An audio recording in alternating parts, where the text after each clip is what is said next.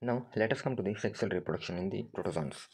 During this process, there is a reduction of number of chromosomes and the haploid gametes fuse to form the diploid zygote. There are two types of sexual reproduction occurring in the protozoans, and the first one is the conjugation.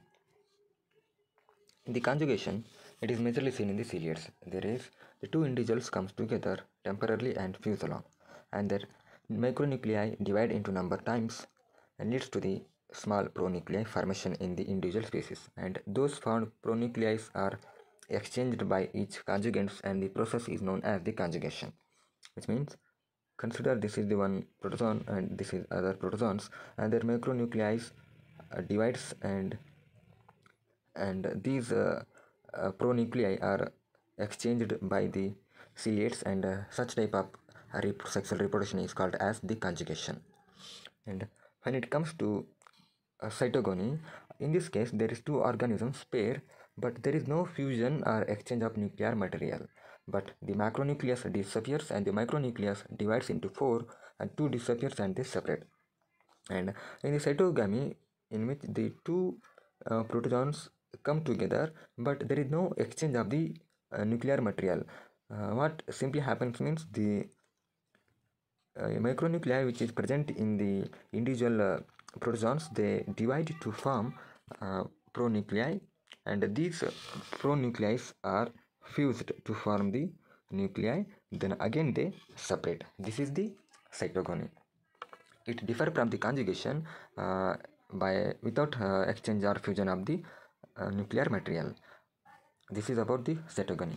And when it comes to endomixis or automixis, here in this not even two organisms come together, but the nucleus goes on as above said in the cytogamy, which means in the endomixis there is no pairing or come together of the protozoans, but the individual protozoan which macronucleus disappears, and the present nucleus which divides to form other pronucleus, and those formed pronuclei are fused to form the nucleus, and this is majorly helps in the revitalizing process, which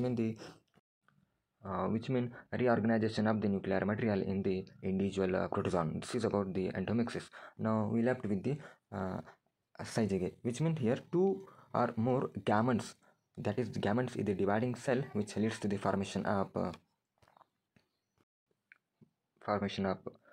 merozoites, and those again enter into the sexual reproduction.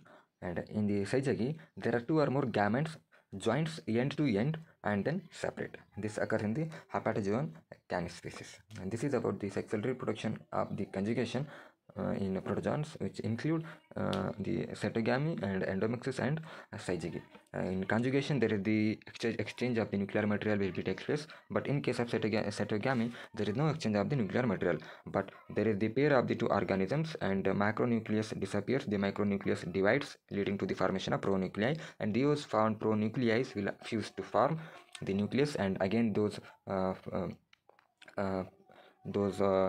protozoans separate. This is about the cytogamy without exchange of the nuclear material. But in case of endomixis, there is not even the two organisms come closest, but the individual organisms, the macronucleus disappears, micronucleus divides to form the pronuclei, and those pronuclei found to the nucleus. This is the help in the reorganization of the nuclear material of the individual protozoan.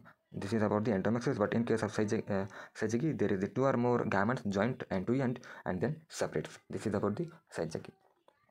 Now let us come to the next type of sexual reproduction, that is syngamy. This is the process of fusion of two gametes to form a zygote. And if the gametes are same in size, and they are called as isogametes. If they differ in their, or if they are dissimilar, then the such type of gametes are called as an isogametes. The gametes are produced by a special cell called as gametes, and those are microgametes or macrogametes. And the process of gamete formation is known as gamogony or gametogony. The smaller gametes is usually male and is called as microgamete or microgametocyte, which divides mitotically. The nucleus divides into number of bits, each surrounded by cytoplasm fragment, forming the microgametes, and they are actively motile by means of flagella, and which means the microgametes has the flagella. And the large one is the female and is usually called as the macrogamete, which contain the large amount of the cytoplasm. with compact nucleus more food reserve, they divide by meiosis. But in case of microgamete, they divide by mitosis. And they are motile and have flagella. But in case of macrogamete, they divide by meiosis and into a single macrogamete, which is a non-motile, and it is a round or worm-like structure. Now let us come to the isogamy and anisogamy. The isogamy is the process where the fusion of two identical gametes will be there. But in case of anisogamy or heterogamy, there is gametes of different size fuse, resulting into a zygote. This is about the syngamy, in which isogamy and anisogamy is there. Now let us come to the sporogamy. It occurs in the apicomplexan protozoans. Here, zygote may be divided to form number of sporozoites, and the process of the formation of the sporozoites is known as the sporogamy. Syngamy occurs, leads to the zygote formation, and sometimes zygote undergo oocyst formation, and from that the sporozoites will release. The process of release of sporozoites from the zygote or the oocyst is known as the sporogamy. Now let us come to the what is oocyst. Zygote with a cyst is the oocyst. If they are not expelled and they develop into a sporoblast, if it is in a cyst-like wall, then it is called as sporocyst, which means the oocyst is the zygote within the cyst, which develops into a sporoblast, and the sporoblast again develops into a sporocyst. Sporocyst is the having the zygote inside and covered by the cyst-like wall. And in some, sporoblast has no cyst, hence come out to start moving, it is called as sporokinetes. And the sporoblast become the sporozoites and become infective to host. Sporozoites is the infective stage to the host. Now let us come to cyst formation in the protozoa. Some protozoa form resistant cysts or spores. The vegetative motile stage of protozoan is known as tropozoite. Tropozoite is a vegetative motile stage of the protozoa. It is an actively feeding and growing but not reproducing stage. Tropozoite will in turn result in the formation of cyst. Cyst is the result of the formation of a heavy wall around itself by a protozoa, and the pseudocyst is formed by the host, and such type of cyst is called pseudocyst. And whenever the host will form the wall around the oocyte, then such case is known as the pseudocyst, and whenever the wall is formed by the protozoa itself, then it is called as true cyst or cyst. Now let us come to spore. Spore is produced within the organism by the formation of heavy wall around one or more individuals, and each spore or cyst may contain one or more sporozoites. Cyst occurs in various stages in the development cycle of the organism, that is in the protozoa, and there are mainly three cases of the formation of the cyst. The first case is following syngamy. After the fusion of two gametes, there is the formation of zygote, and that is the syngamy. After syngamy, there is the formation of cyst, and such case is noticed in the Eimeria species. And oocyte zygote in the insect of vector, and it is also observed in the malaria, the vector, that is insect. And the second one is the formation of cyst independent of the syngamy. This is observed in the Entamoeba and Ganidae species. And the other type of formation of cyst is the pseudocyst, that is we already discussed earlier, that is the cyst found in the tissue of the host, but the wall is formed by the reaction of the host, then it is called as the pseudocyst in the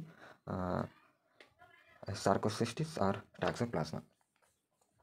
A pseudocyst in which there is no involvement or a formation of wall by the protozoa itself, but the wall is formed by the host itself. It is called as pseudocyst.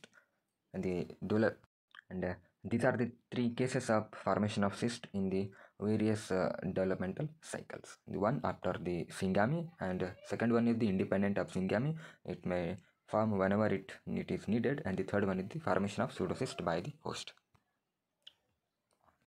Now let us come to the function or uses of the cyst wall. It helps in the protection against the unfavorable environment, for nuclear division, which followed by the multiplication at the time of excitement, and it helps in the function of attachment. It facilitates transmission of one end to other. And the factors which contribute to formation of cyst are nutrition deficiency, And desiccation, increased concentration of salt in the media, change in temperature, low pH, and accumulation of metabolites, and a crowding phenomenon. These are the factors which favor the formation of cyst. In the next video, we will discuss about the general life cycle pattern and the mode of transmission in the protozoans. After completion of this direct and indirect life cycle, we will shift to classification and finally enter into the core subject of the protozoan. Thank you.